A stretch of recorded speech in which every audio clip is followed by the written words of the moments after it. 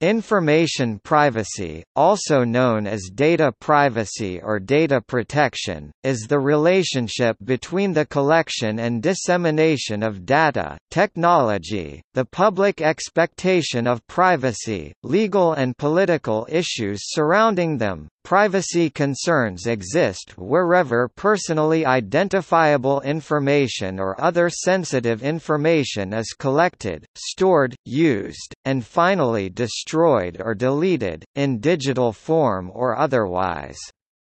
Improper or non-existent disclosure control can be the root cause for privacy issues.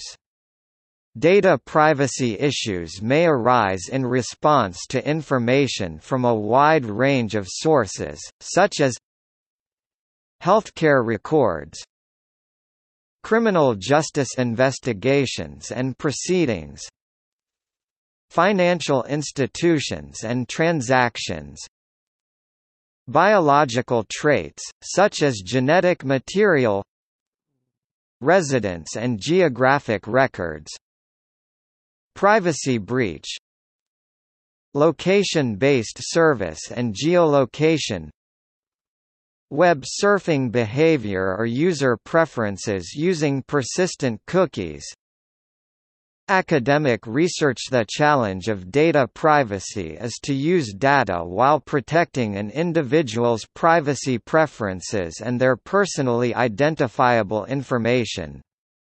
The fields of computer security, data security, and information security design and use software, hardware, and human resources to address this issue. Since the laws and regulations related to privacy and data protection are constantly changing, it is important to keep abreast of any changes in the law and to continually reassess compliance with data privacy and security regulations. Within academia, institutional review boards function to assure that adequate measures are taken to ensure both the privacy and confidentiality of human subjects in research.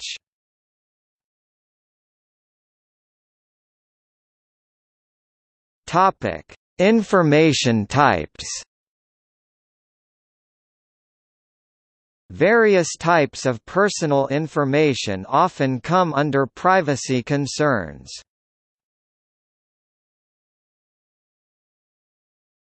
Topic: Internet. The ability to control the information one reveals about oneself over the Internet, and who can access that information, has become a growing concern. These concerns include whether email can be stored or read by third parties without consent, or whether third parties can continue to track the websites that someone has visited. Another concern is if the websites that are visited can collect, store, and possibly share personally identifiable information about users. The advent of various search engines and the use of data mining created a capability for data about individuals to be collected and combined from a wide variety of sources very easily. The FTC has provided a set of guidelines that represent widely accepted concepts concerning fair information practices in an electronic marketplace called the Fair Information Practice Principles. In order not to give away too much personal information, emails should be encrypted.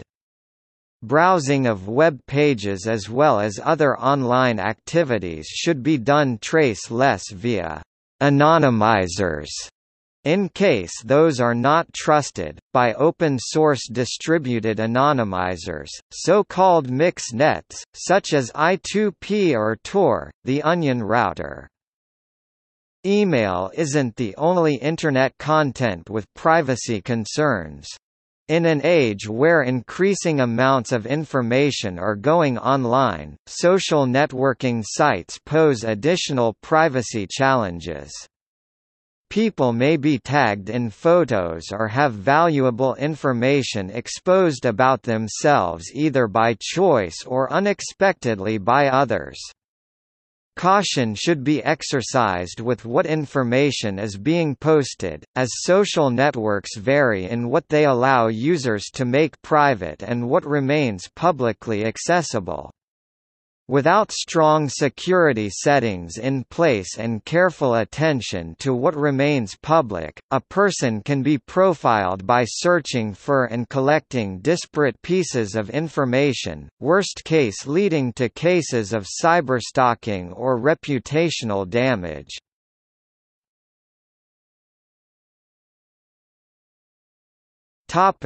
Cable television. This describes the ability to control what information one reveals about oneself over cable television, and who can access that information. For example, third parties can track IPTV programs someone has watched at any given time. The addition of any information in a broadcasting stream is not required for an audience rating survey. Additional devices are not requested to be installed in the houses of viewers or listeners, and without the necessity of their cooperations, audience ratings can be automatically performed in real time.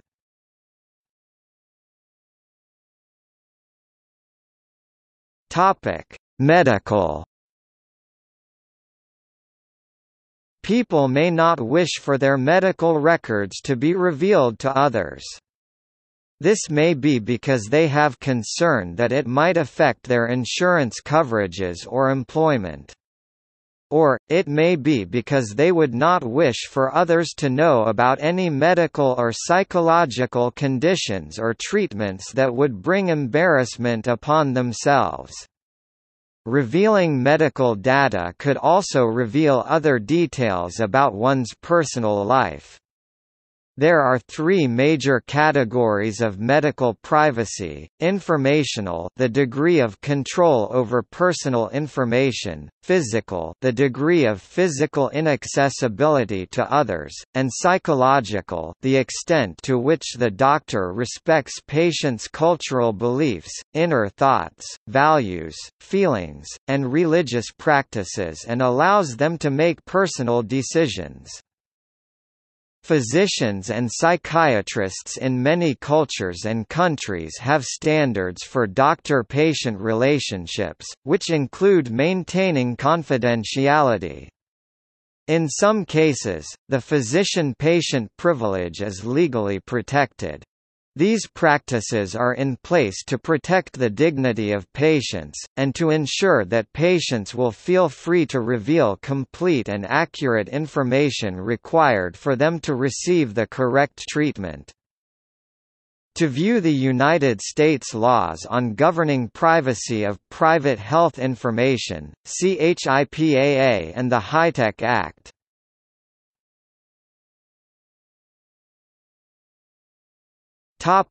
Financial.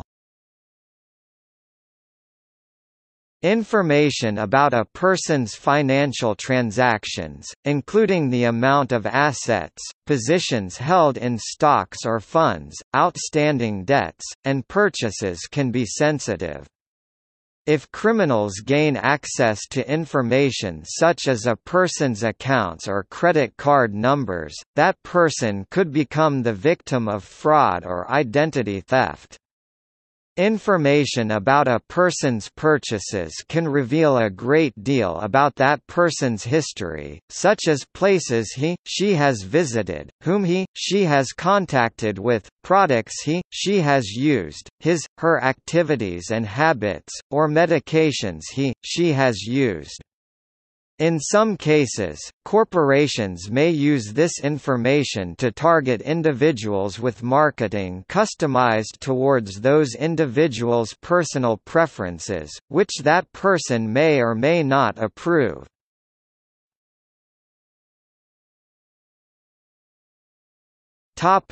Locational.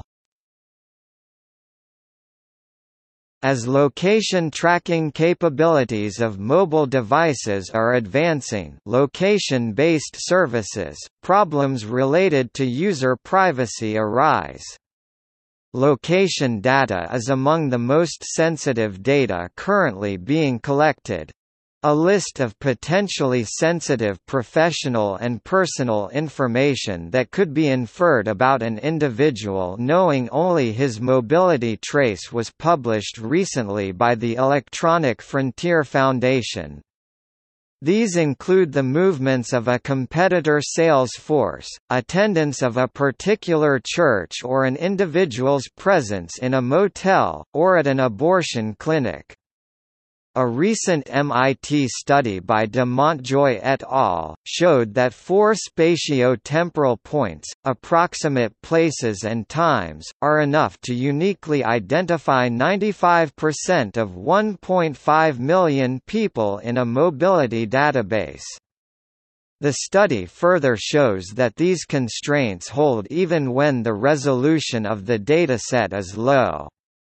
Therefore, even coarse or blurred datasets provide little anonymity.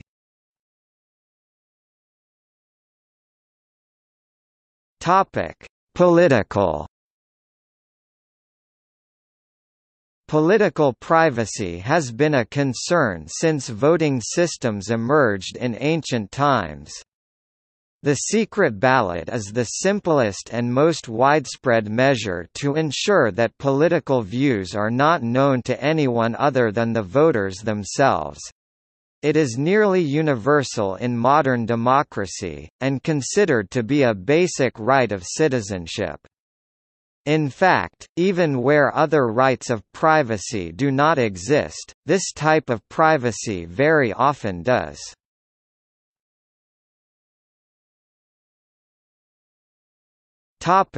Educational. In the United Kingdom in 2012, the Education Secretary Michael Gove described the National Pupil Database as a «rich dataset» whose value could be «maximised» by making it more openly accessible, including to private companies. Kelly Fivash of the Register said that this could mean a child's school life including exam results, attendance, teacher assessments and even characteristics could be available, with third-party organizations being responsible for anonymizing any publications themselves, rather than the data being anonymized by the government before being handed over. An example of a data request that Gove indicated had been rejected in the past, but might be possible under an improved version of privacy regulations, was for analysis on sexual exploitation.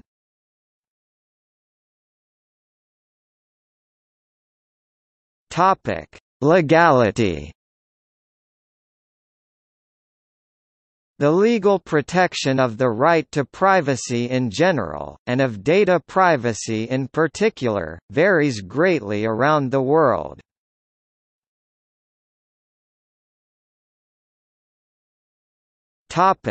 Safe harbor program and passenger name record issues. The United States Department of Commerce created the International Safe Harbor Privacy Principles Certification Program in response to the 1995 Directive on Data Protection, Directive 95/46/EC of the European Commission.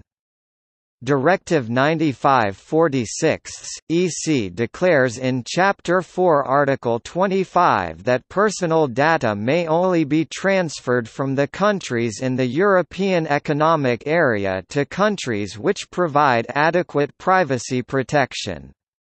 Historically, establishing adequacy required the creation of national laws broadly equivalent to those implemented by Directive 95/46/EU. Although there are exceptions to this blanket prohibition, for example where the disclosure to a country outside the EEA is made with the consent of the relevant individual Article 26 they are limited in practical scope. As a result, Article 25 created a legal risk to organizations which transfer personal data from Europe to the United States. The program regulates the exchange of passenger name record information between the EU and the US. According to the EU directive, personal data may only be transferred to third countries if that country provides an adequate level of protection. Some exceptions to this rule are provided, for instance when the controller himself can guarantee that the recipient will comply with the data protection rules.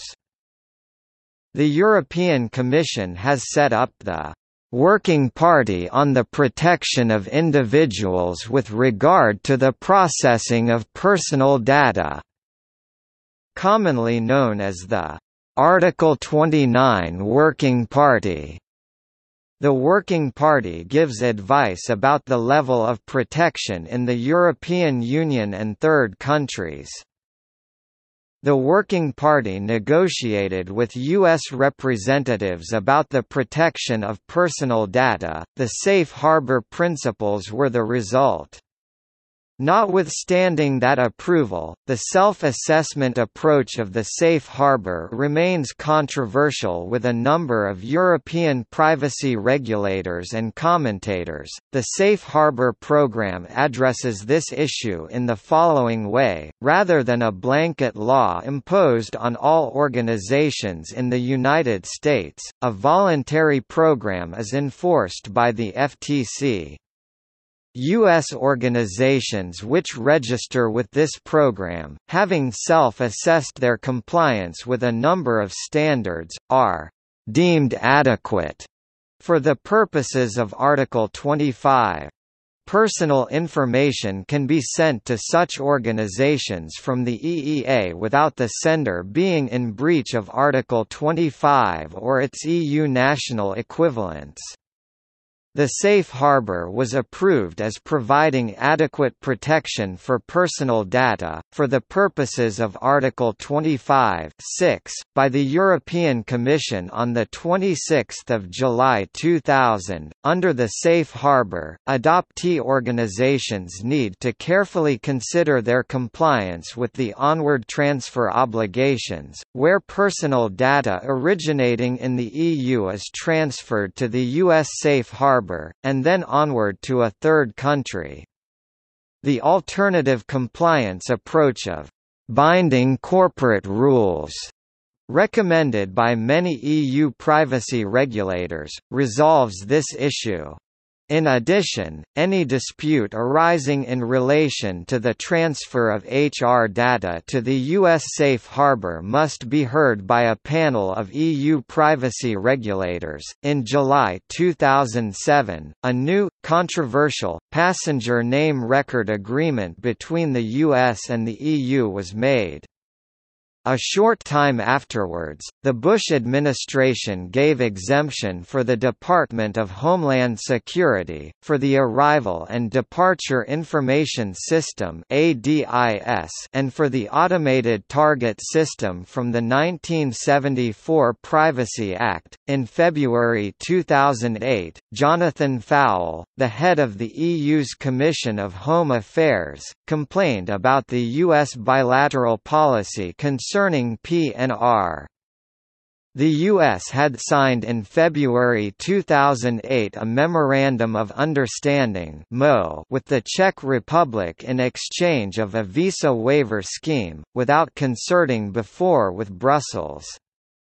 The tensions between Washington and Brussels are mainly caused by a lesser level of data protection in the U.S., especially since foreigners do not benefit from the U.S. Privacy Act of 1974. Other countries approached for bilateral MO included the United Kingdom, Estonia, Germany and Greece.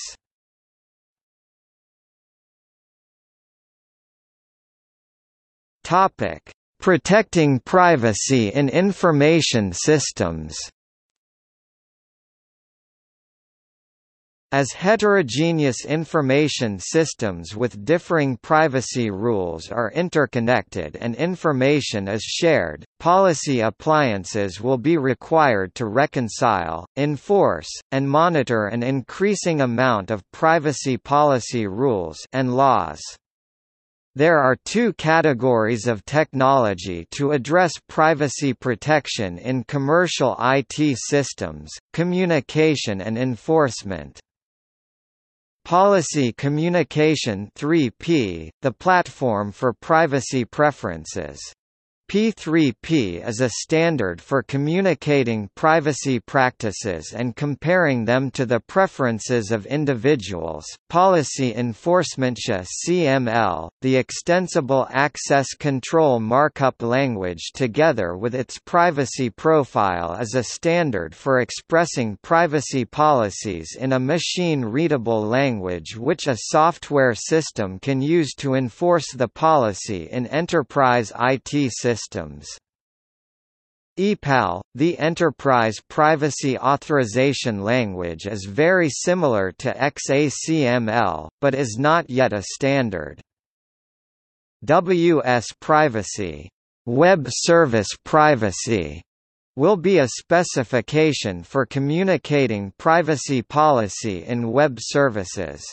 For example, it may specify how privacy policy information can be embedded in the SOAP envelope of a web service message, protecting privacy on the Internet. In the Internet, many users give away a lot of information about themselves. Unencrypted emails can be read by the administrators of an email server, if the connection is not encrypted, no HTTPS, and also the Internet service provider and other parties sniffing the network traffic of that connection are able to know the contents. The same applies to any kind of traffic generated on the Internet, including web browsing, instant messaging, and others. In order not to give away too much personal information, emails can be encrypted and browsing of web pages as well as other online activities can be done traceless via anonymizers, or by open-source distributed anonymizers, so-called mixed networks. Well-known open-source mixed nets include I2P, the Anonymous Network, and Tor.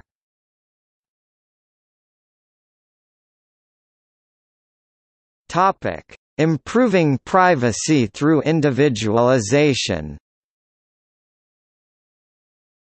Computer privacy can be improved through individualization. Currently, security messages are designed for the average user, i.e., the same message for everyone. Researchers have posited that individualized messages and security nudges, crafted based on users' individual differences and personality traits, can be used for further improvements for each person's compliance with computer security and privacy.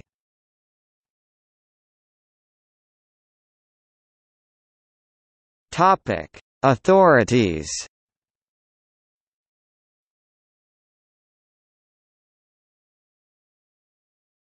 Topic: Laws.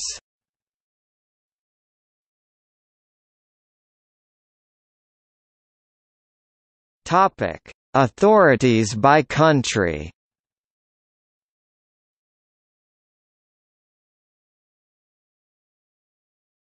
Topic: See also: Computer science specific organizations, scholars working in the field.